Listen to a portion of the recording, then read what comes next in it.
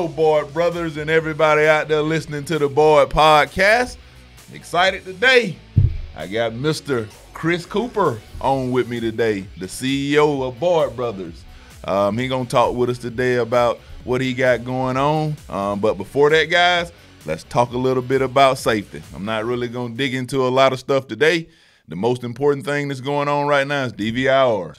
Guys, we really need you guys doing those DVIRs before you crank that truck up. You know, a good pre-trip, it keeps you making money going down the road. You just preventative maintenance. You want to make sure that everything is good before you take off. Because like I told you guys before, you know, I hate for you not to do a DVIR, and then what you could have caught doing a DVIR, you end up getting a citation or something for it, guys. So let's just make sure we're doing our DVIRs. But the reason we're here today is to talk about Mr. Cooper and him being the ATA, on the ATA board, chairman of the board. The ATA. Okay. So got a few questions I want to run down with him. But first of all, you know what I want to say to Mr. Cooper is, first of all, dude, I just want to tell you, I appreciate everything that you've done for me and my family. You know, I know you probably hear that a lot from people, but it's you know, Boyd's been a special place for me. I've been here about 12 and a half years, and through those 12 and a half years, I feel like we've built a pretty solid relationship, and you've helped me through my career, and just want to say thank you, man. It means a lot to me, and it means a lot to my family, what Boyd does for us. It's the first time you ever called me Mr. Cooper. Yeah, it's kind of weird. It is. I've never heard that from you before. I know. You know, every now and then you have to put on the professional. You know, I have to be a little professional. I'm Chris for all those. Yeah. And looking behind the camera. Big dog. Yeah. So, oh yeah.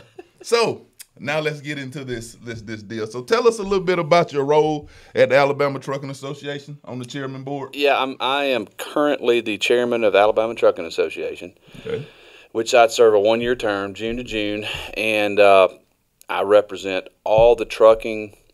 You know, I'm the chairman of the Alabama Trucking Association, which is all the truckers in the state of Alabama. Mm-hmm. Which, you know, we're a lobbying group that represents all the interests.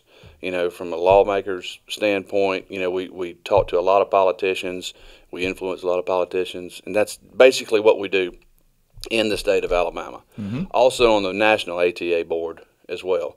But okay, I think we're just focusing on the Alabama Trucking Association. We're focusing on ATA today.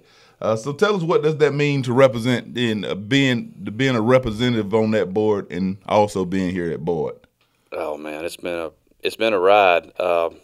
I was kind of thinking about it coming into this interview, you know, and I think you'll get to it in a minute, but it's an honor to be selected to get in the chair. It takes a couple years, 3 or 4 years, mm-hmm, to get in this seat, and then, you know, it's a 3-year commitment on the backside.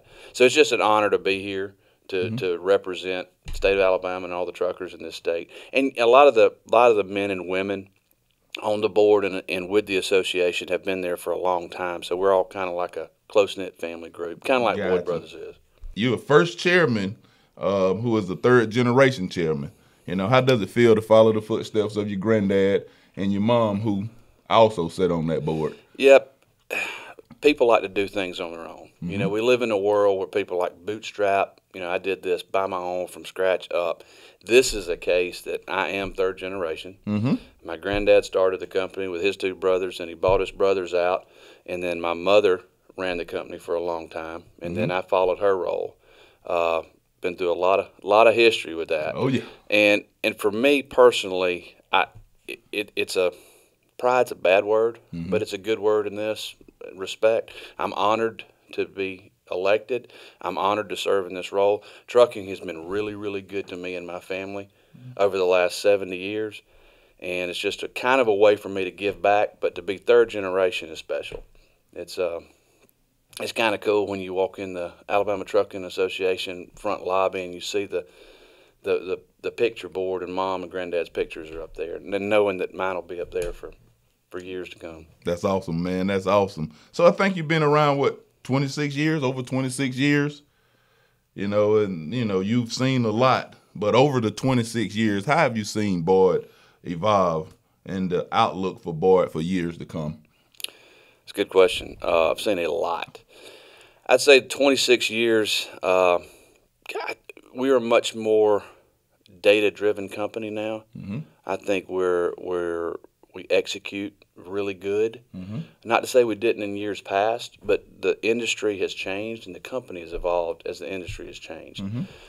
Not to get too far in the weeds, but man, a lot of stuff we used to do differently. You even know when you started. We've had these discussions that you just can't do now.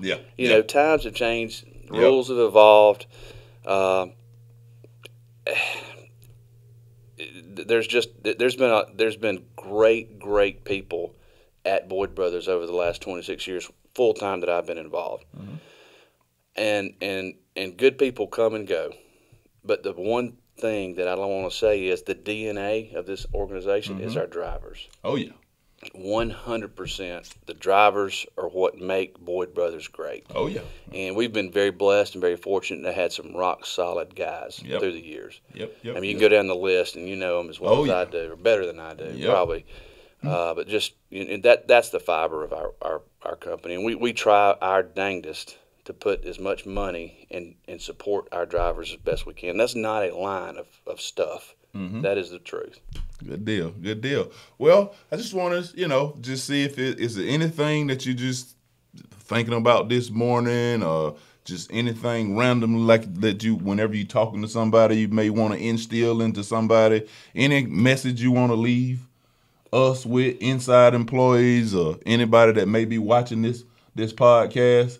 Because like I said, you're a man of many talents, and I tease you all the time, but I like what you got going on, and any word of wisdom to help somebody that may be looking to advance their career or do multiple things to, keep life rolling. Well, since we're focused on Alabama trucking, I'd like to give a shout out to Mark Colson and all the staff down in Montgomery. First of all, you guys do a wonderful job. Thank y'all so much.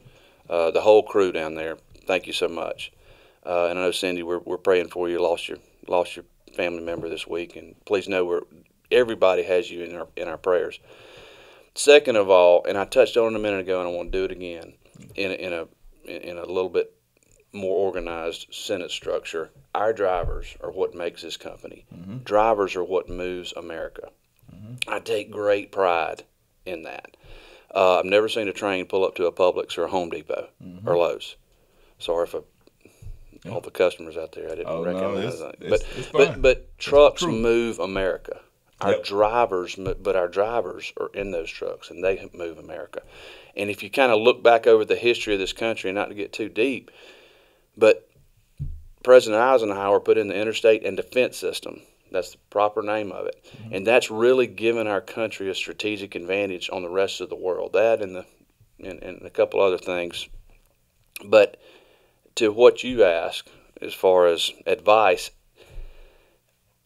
part of what I've been doing lately is start trying to think bigger. Think bigger, but execute small. And I think that's kind of, if I could wake up every day with that intentionality and focus to think large, think long term, think big, but execute everything small really, really well in granular status every second. That's the key that I'm focused on right now, and that's kind of some advice I can pass along. That's perfect, guys. Think big. And just one more thing before we end this podcast, this is just a message you want to leave to the drivers. I know you've touched on a couple different things about them moving America, but is any message you want to leave for our Boyd drivers from my heart and your heart and all of us inside these walls? Thank you so much, y'all. Y'all move America, and to the Boyd Company drivers, Boyd Company's drivers, thank you very much. You've done a wonderful job. You do a wonderful job every day, and please know that our number one goal is to put as much money in your pocket as possible, and support you in every way we can. So, all right, thank you, Mr. Cooper. We definitely appreciate it, and to everybody out there, if you want to watch this podcast, follow us on our social media platforms here. And also, if you're looking for a truck driving career, versus a truck driving job, go Boyd.